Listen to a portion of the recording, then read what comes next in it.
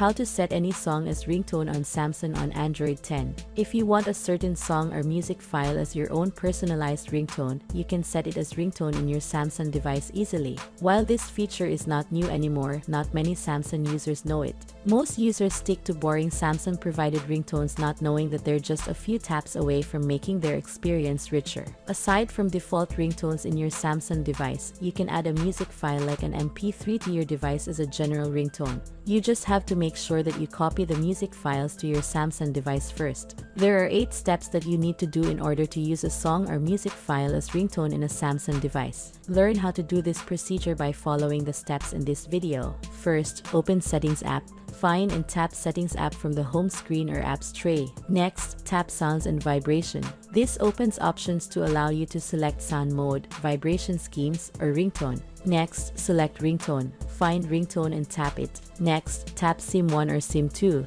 If you don't see SIM 1 or SIM 2, proceed to the next steps. Next, select a music app. If prompted, select the music app. Next, add your own music. Tap on the Add Ringtone icon or plus sign at the upper right corner. Then, pick your ringtone. Check the list of music files and select the one you want. Finally, tap Done. Select Done at the upper right.